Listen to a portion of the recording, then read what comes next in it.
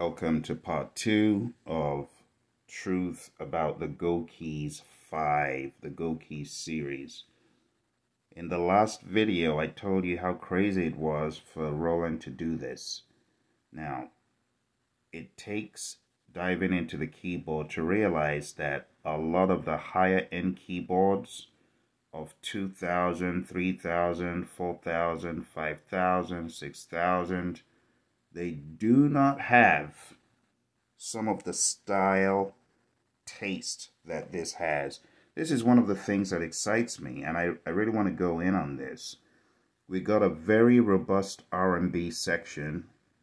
Here's one of my favorites from R&B.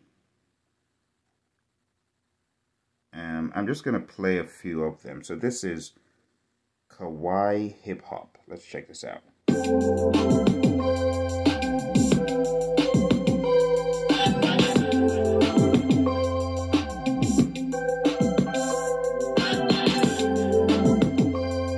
Shows you the chord. Let's go back to 1.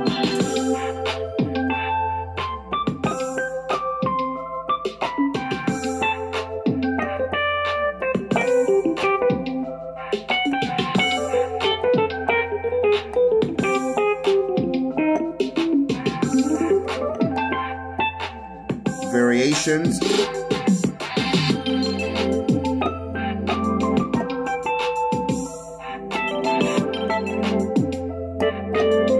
Let's go to 3.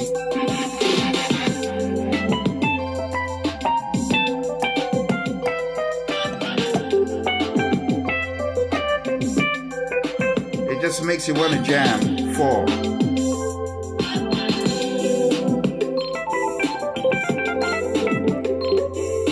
Let's go to the intro. Check that out. I mean, this stuff sounds good when you plug this into a computer. Let's end it.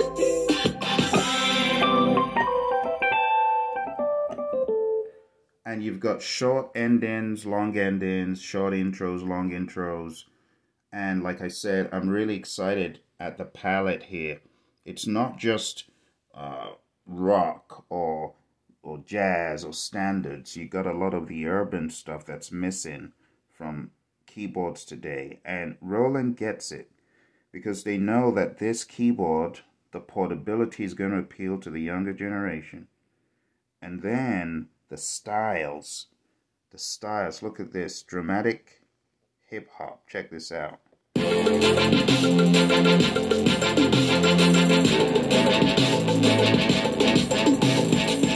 Isn't that crazy? Let's go to the next variation.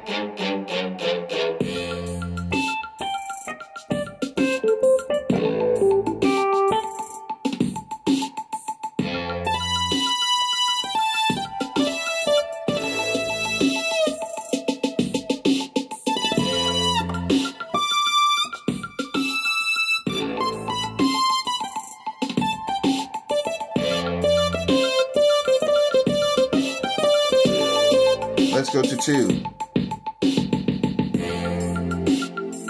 Hear those strings? Come on now. You gotta admit, this keyboard packs a punch.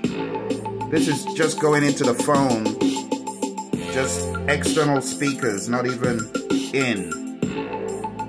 And you know, I can actually feel the bass from the speakers here. Let's go to 3.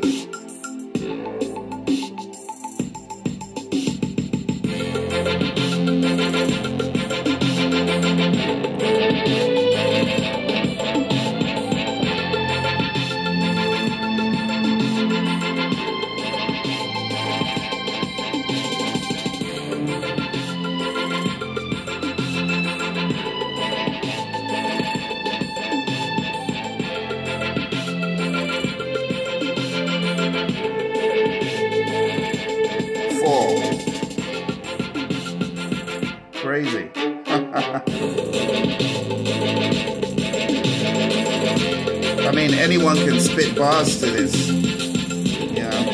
Let's end it. Sick stuff. So my friends, for those of you who are into urban, R&B, hip-hop, maybe you're a rapper, this keyboard immediately gives you a backdrop without any effort. It is totally ridiculous. Now, on top of what I showed you, I could change the chords if I wanted. I could turn that off, and when I go into the arranger to play that same beat, that dramatic hip-hop, I can change the chords.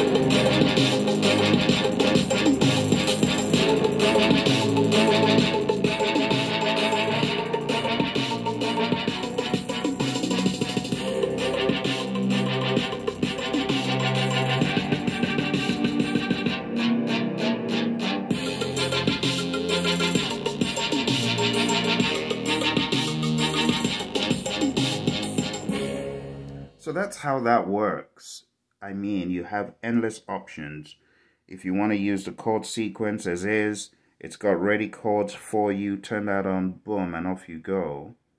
It's also got a list of progressions, so you don't have to be confined to one progression. I mean, it's got a lot of chordal progressions. I mean, this is so well thought of, because what they have done here, they've considered people who are not musically literate, who do not know what a D minor seventh is from an E minor seventh, but they're allowed to play with so many chord combinations across keys.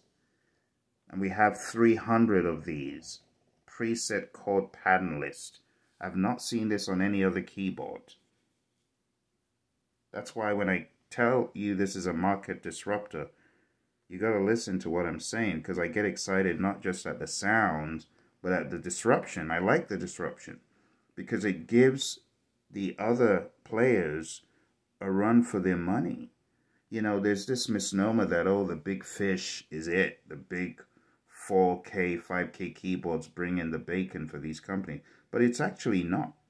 Can you imagine millions of people wanting to buy this keyboard, and then you exit by 3 or however many hundred they're probably making on each one? When you really check out the material, the workmanship, it's plastic. And you heard me criticize plastic in the past, right? For the higher end $4,000 keyboards, $5,000 keyboards, I have a problem with that. Why do I need to pay the same for the same material times 10?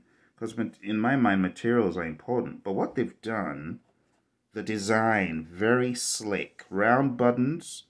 They've taken away the angular edge. For those of you who understand design and aesthetics, Steve Jobs was obsessed with, squares and rectangles with rounded edges. Well, just look at the beauty. The volume control is oval. It's not by accident.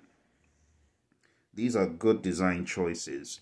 The speakers have round holes.